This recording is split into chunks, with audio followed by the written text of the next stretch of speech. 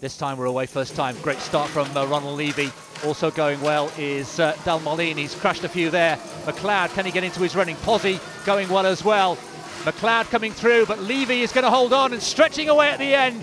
13:23 the winning time. Again, a nice comfortable tailwind there.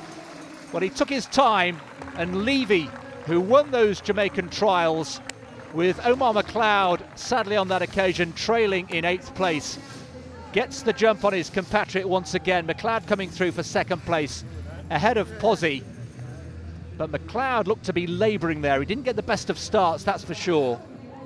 And Ronald Levy, well, he will feel that justice has been done there, as the #1 from those Jamaican trials coming through and taking the victory here over the Olympic champion. Pozzi just a little bit behind in 3rd place. Hey.